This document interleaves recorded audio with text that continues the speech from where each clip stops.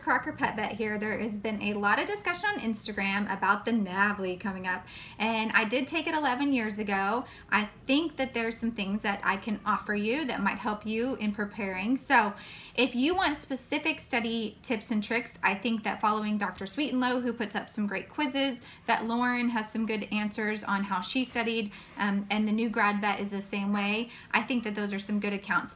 I studied 11 years ago. I did vet prep on the computer. I know I didn't study exotics very much because it was a small percentage, and that's the extent that I can help you with how to study. Now, the bigger thing I think, and what I would like to offer you some thoughts on, is preparing mentally. So this is a long test. It's a long test that means a lot, which means automatic anxiety. My heart rate just went up a little bit when I said that.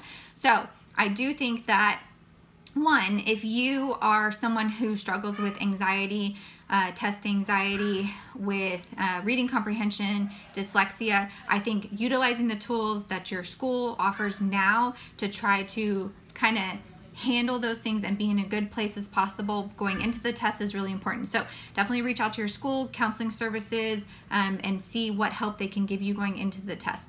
Now, I don't struggle with any of those things, and there's some things that I've learned over the years that have helped me with large standardized tests. So one of the biggest things is do not change your answer.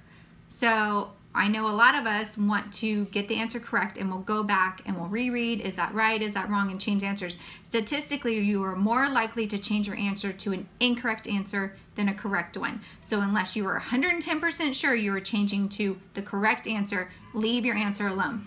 On the NAVLE, you have a lot of sections. You have to learn to take each question, do it, address it, and leave it behind you. Sections are the same way. And this might sound weird, but sometimes you lie to yourself a little bit. I had one section that I bombed on the NAVLE. And you know what I told myself?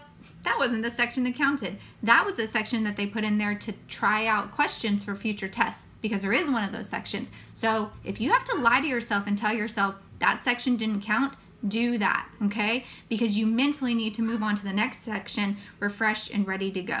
So it is a mental game, and you have to prepare yourself for it, just like any event. Now, the other thing is, other than don't change your answer, is have an answer ready. So sometimes you're going to read a question and say, I have absolutely no clue what the answer is. And in that case, you need to pick a letter. My letter was always C. I picked C, and I moved on to the next question. Sitting and analyzing and focusing on one question when you have no idea will not benefit you. The answer is not going to suddenly come to you. If it does, that's amazing, but a majority of the time it's not. So you need to, again, have a letter in your mind. When you have no idea, you pick that letter and you move on to the next section. You do not want to get bogged down with one question or one section.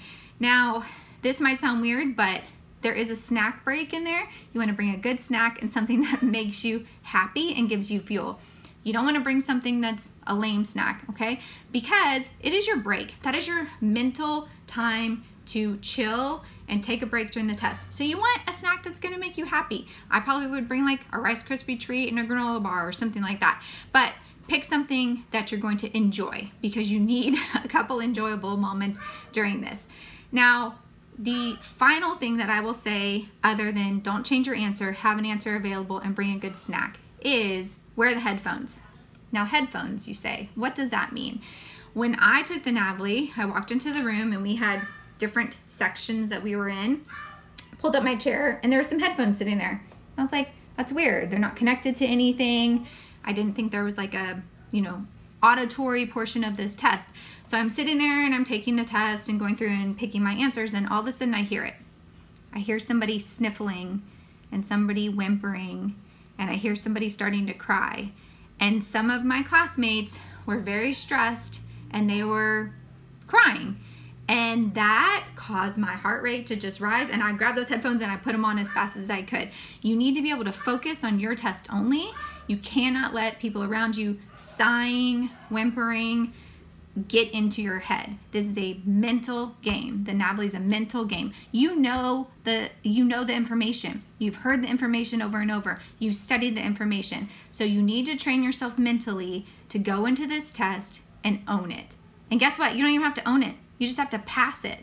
And most people pass it. So you're going to pass it. And if you don't pass it, you take it again. I know some classmates that didn't pass it the first time, and guess what? They took it again and they passed it. And guess what? No clients have asked them how many times it took them to pass the NAVLE. You're going to be a great veterinarian no matter what happens in this test. So think about these things, mentally prepare yourself. Now the final thing I'll leave you with is, since then, I've learned a breathing exercise that helps me relax a little bit.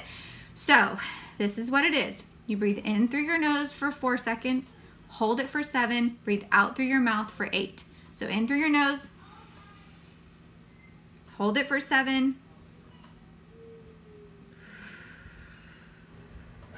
out for 8. It has physiologically been shown to decrease your heart rate and relax you. I already feel a little more relaxed. So train yourself to do that. In for 4, hold for 7, out for 8. And if you're really struggling, take a minute, take a breath, and calm yourself. You got this, you can do it. I hope these tips and tricks help you. If you have any questions, you can DM me or shoot me something in the comments. Thanks, guys.